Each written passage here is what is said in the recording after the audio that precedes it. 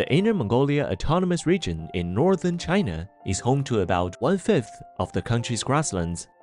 The vegetation here, however, was once threatened by desertification and degradation.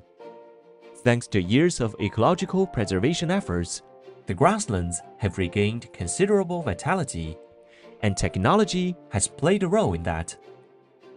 This is Yutian grassland of Inner Mongolia, one of the first piloting national grassland nature parks in China. I'm joined by Mandela Alom Edra from Ghana, who is an expert in agronomy. Hello, Yutian. So today we're going to explore how technologies contribute to grassland protection and restoration in the region. Great, let's go. Mandela, you may not know, over a decade ago, this area used to be a barren land of sand and gravel. I visited this place a couple of times. The first time I visited, and it looked green. But this year it looks much greener and even better. It's so beautiful. Now we'll visit a local ecological company that has been dedicated to restoring the grassland for years. Okay. 刘老师好。 Liu Siyang has been working in seed breeding for 15 years. In 2012, a comprehensive restoration project was launched at Yutian grassland, and Liu was a member of the project. 我们以保护草原生物多样性为前提，采用了人工干预和草原自我生态修复的模式。已经用了什么科技手段？主要包括引种驯化、选择育种和杂交育种等等。通过10几年的修复，我们这里的植物种类已经从20多种增长到108种。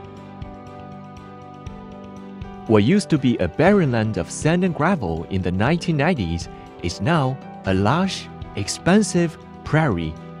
In January 2014, Chinese President Xi Jinping visited Liu's company during an inspection tour to the region. 总书记说，一定要走出一条符合我们自己自然规律的、符合国情地形的路。我备受鼓舞，这也坚定了我做好乡土植物引种驯化工作的信心。 Well, I think the seed breeding technologies employed here, they are cutting-edge ones, contributing to the successful adaptation to the local environment and creating such a harmonious biodiversity. Yeah, technologies do improve the efficiency of grassland restoration. Now let's head to a place to see more technology supplied in grassland protection, which is about 500 kilometers away.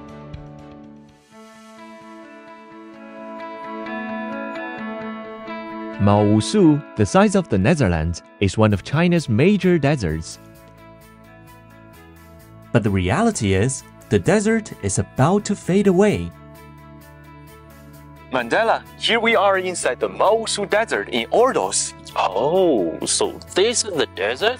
Yes, quite significant changes have occurred in this area in recent years.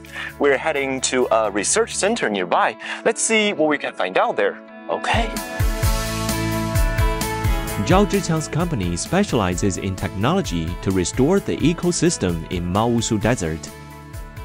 这个是一个土壤伤情传感器，它是可以检测到不同层土壤的水分的含量，是不是需要施肥。我们通过收集当地的土壤样品、草地样方，结合卫星遥感技术，建立全面的这个模型，通过这个大数据平台，就可以做到快速、高效、科学、精准。毛素沙地的改造，主要是我们践行总书记“绿水青山就是金山银山”的理念。主要呢，通过禁牧、休牧政策保护草原。同时呢，我们通过科技赋能，探索利用免耕技术修复和改善草原，增加草原上的植物的多样性。 Using technology, local herdsman Hasbagana has turned 150 mu of wasteland into a pasture, which provides fodder grass to his sheep and cattle. 我就安装一些土壤监测设备，用的这个智能网开关，把这个水泵打开。不在家的时候，就拿手机可以操作。科技对土壤的改善有很大的帮助。用这些设备之后，就产量很大的变化。眉毛就是孔的是22孔，之前是眉毛是16孔。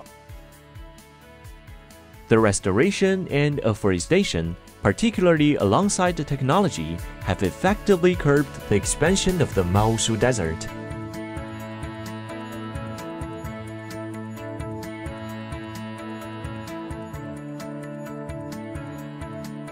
Mandela, what do you think of the changes in Maosu Desert? Amazing. I'm quite interested in the scientific and technology that they are using over here to transform this desert in such a beautiful ecosystem, and also how they've been able to improve the livelihood of the local people here.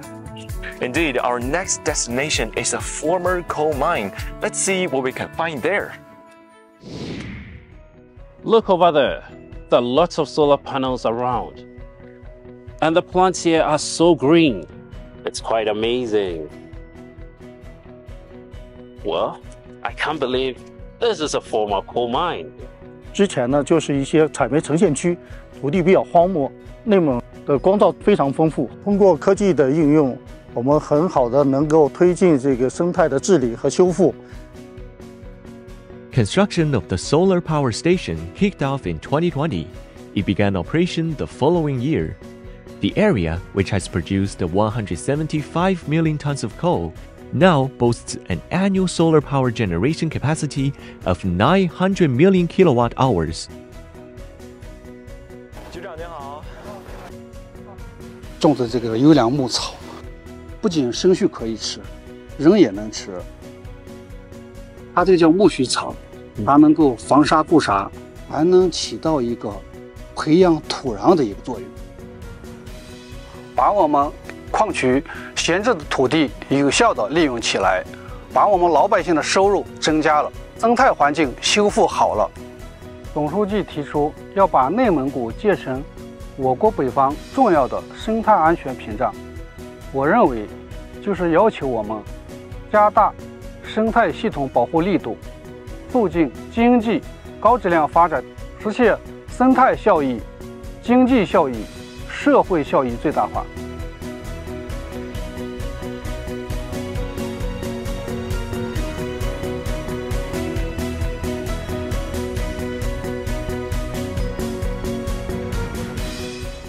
I think it's quite a remarkable success that they've achieved over here. You can see that they are using the adaptive measures to be able to produce plants that are able to adapt to the environment quite well.